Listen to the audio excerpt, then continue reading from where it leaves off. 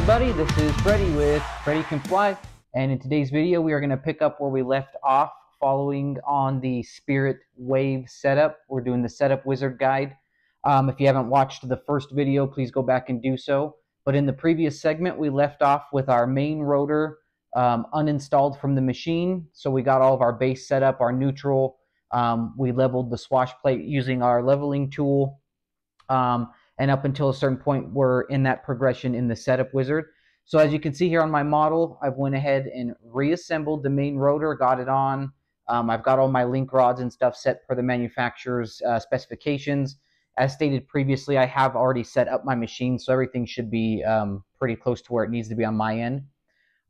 So let's jump back into the setup wizard. And a quick note, you guys at this time are going to need to go ahead and provide a pitch gauge of some sort. In my particular instance, we're going to be using the Steam digital pitch gauge. I picked this up off of Heli Direct. It's a really great one. Some of you out there use the RC Logger, the Align, so forth and so on. Okay, but let's go ahead and let me make sure that I am back where we need to be on the setup wizard. And we'll scroll back over here to where we left off. And we were just about to do our positive and negative pitch range, but we're also going to want to set up our 0 degrees as well. So the menu that I'm going to use to get my 0 degrees, so we left off, guys, in this menu where it's going to have us actually adjust our collective pitch range, right? But we want to check to make sure we have our center first. So you could put your collective stick at center if need be. But for mine, since we went ahead and 90'd our servos and everything, I'm going to go back 2 menus real quick. So just go ahead and do that by swiping. Right here is where I know, looking over at the model, that we've got our 90 degree on our servos. Our swash plate is level. We're going to find out if it's in the center of travel. And then we're also going to make sure that we have 0 degrees of pitch. Now, first thing you're going to want to look at before you go adjusting things is look at your mixing base arms. Indicated here. They should also be at a flat plane, like a 90 degree. They shouldn't be up or down. Now, if for any reason they are out of alignment there, the only adjustments we can make are the 3 turnbuckle links, if you have them, that go from your servo to swash. Do not mess with your servo centering at all whatsoever. Just simply adjust these links. Now, if you guys remember, we made sure with digital calipers that all of our links were exactly the same length to get us our level swash plate, right? So as long as you adjust each link exactly the same amount, you don't have to go back through and re-level your swash. So if you're going to go 2 turns out on one, do it on all of them. This will allow you to raise or lower the swash plate in accordance with your mixing base here, your mixing arms, and get everything flush at 90 there. Moving forward from there, we're then going to move up to our blade grips. Okay, we want to make sure that those are at a 0 degree of pitch. I'm going to try my best, guys, to kind of get this captured on camera the best that we can. Of course, first tip that I'm going to give you is make sure that you zero your pitch gauge appropriately. Don't just throw it down on a desk or on a glass table or anything, because that may not necessarily be at a perfectly pitched angle via the geometry of the main shaft and everything. Okay, so the best spot to do it that I have found in all of my experiences is going to be right off the top of the motor. If you're running an electric model, right off the top of the motor is going to be your flattest surface that you have access to. Some people do it right off the tip of the main block, the main hub right up here. I found the motor to be the most reliable source. If you're using a nitro, find a different level surface on there. Some people, based on your make and model, you can set it right between frames. Anywhere that you can get the best 0 degree readout in correspondence to the main shaft of the helicopter. Okay, so that's important. So I'm going to go ahead and center this and get it installed, and let's go ahead and make sure we have 0 degrees of pitch. Okay, guys, so as you can see here on my pitch gauge, I've got sitting right up here, I went ahead and leveled it out with the top of my motor to zero out the pitch gauge, and I've installed it into one of my main grips. As you can see on the radio, it sometimes helps if you can kind of move forward back to your collective range step here, and then if you want, you can move right back, and you should hear it recenter your servos. Now, it's okay if your digital pitch gauge kind of teeter-totters a bit between like a 0 and a 0.1 and a 0.2. It just does that, guys. It's really hard to get this thing to be like a dead solid, just 0, even sometimes just talking vibrations. So as long as you got it at 0, you know, a 0.1 or so off, then you should be totally fine. So in this particular menu, like we talked about, this is where we centered everything. And because of this, this is also where we're going to want our 0 degrees of collective pitch. So you're going to want to check both blades, but for sake of saving video purpose length and time here, I'm just going to show you with the one. If this digital pitch gauge is not reading at a 0, you'll want to adjust the corresponding link either in or out, depending on which direction you need to travel until you get a 0. Spin yourself over to the other blade, repeat the same step. This should also help eliminate blade tracking issues as well.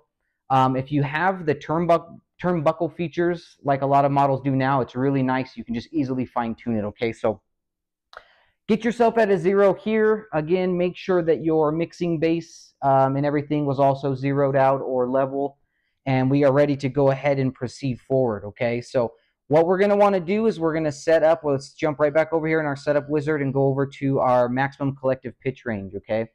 Now, for this menu, it's going to unlock the throttle. We now have access to it, okay? At center, we should be at 0 degrees. Now, what we're going to want to do is just go ahead and press your collective stick all the way up to the very, very top amount, okay? And let's go ahead and see what kind of a positive range we have. I'm sitting at about an 8, 8.9, just shy of 9 degrees. I'm going to be flying typically around 12, 12 and a half. So let's go 12.5. So we're going to go ahead and activate the menu. We'll pull up our dials here, and I'm going to just go ahead and increase and or decrease this number, okay, as needed until we get to the desired amount. Let me see where I'm at. It's kind of hard for me to see on both sides here. That gets me at about a 10.4. Okay, so let's go ahead and keep moving. Let's go up to 140. Let me see where that gets me here. And that's going to give me a 12.1. So I want to go just a little bit more, you guys. Let's try 145. Okay. And it's really nice. You can make these micro adjustments. And that gets me right where I want to be, a 12.6, 12.5.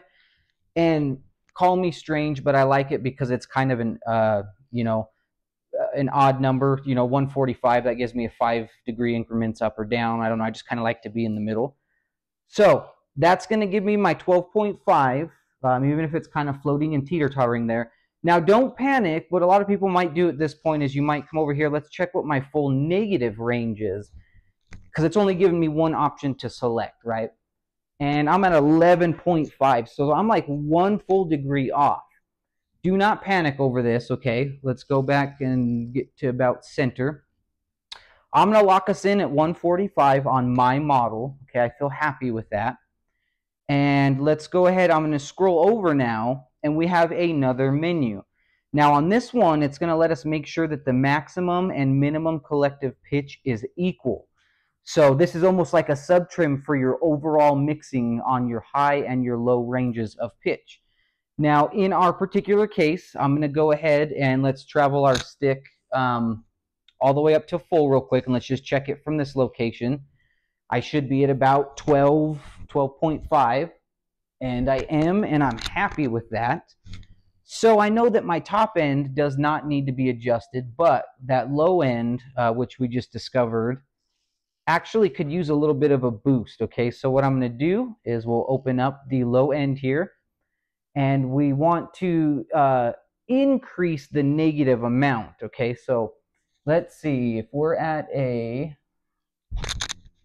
11.4, 11.5, somewhere around there. Let's see what happens if we go into the negative a little bit. Let's give it 15, okay? We went about 15. Oop, that's 10. So actually we are going in the wrong direction. Forgive me on that, guys. Let's go back over here. And let's go positive 15. Ooh, 12.8. Now, like I said, I like to stay in the realm of specific numbers, so let's back it down by 5. And let's see what a 10% increase will do. Oop, there it is right there. So that's about a 12.6, 12.7. If I wanted it to be exact on the money, let's try coming down by 2 more points, and let's get it at 8%. So let's see what an 8% buff does. 2.4 to 2.5. And I know on my last one I was kind of teetering 12.5 and 12.6. So watch, I bet if I go right here to 9, let's see where that lands me. And it's the same result. So I'm actually going to go ahead and keep this right at 10%. Okay, so let's check this one more time here. I'm going to go ahead and move all the way up to full positive. 12.4, 12.5. I really like that result. Let's go ahead and go full negative. And we're getting about a 12.4, kind of fluctuating to a 12.3. So guys, that's spot on. I mean, that's as good can get. I mean, the gyroscopes and everything in these machines really do a lot of the work, so you don't have to spend 17 hours getting this exact. I like to round up to even whole numbers or odd numbers.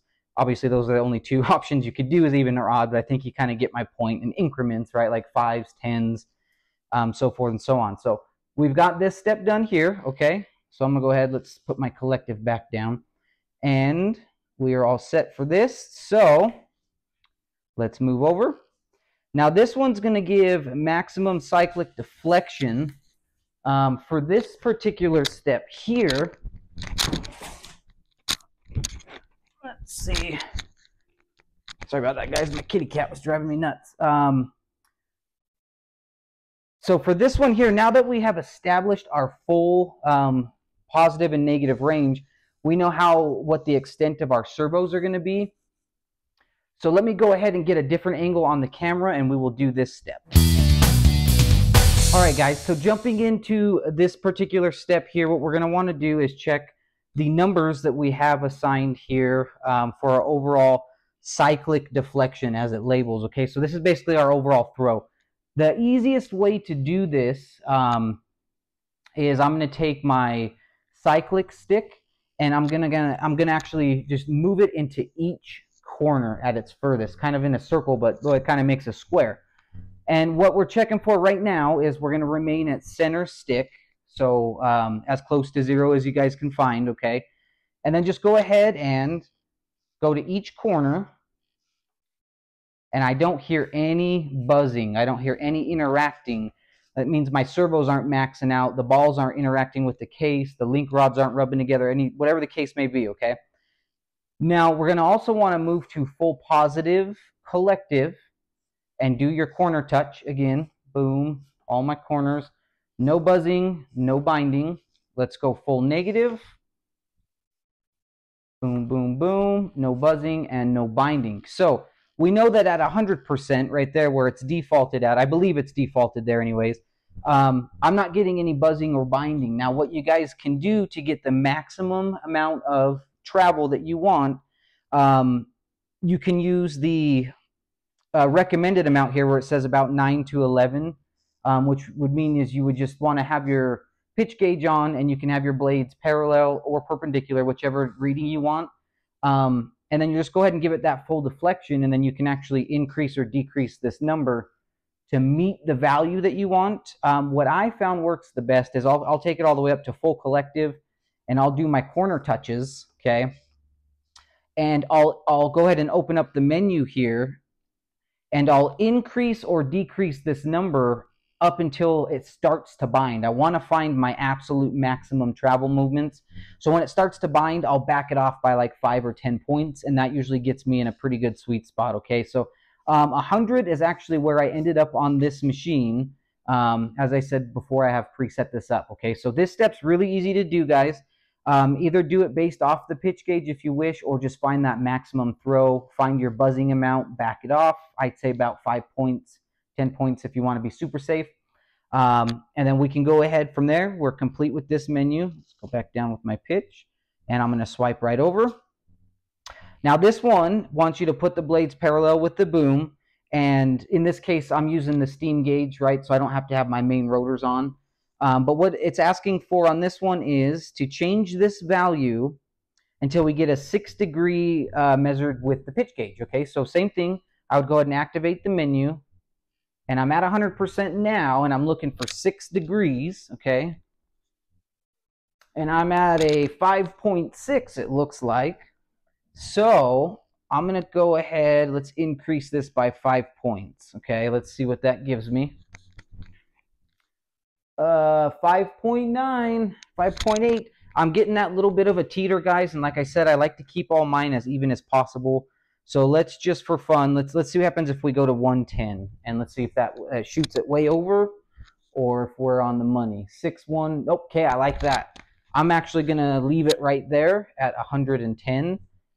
Gets me to that 6 degree measurement. Okay, so we'll go ahead, guys. Once you get that complete, let's swipe on over.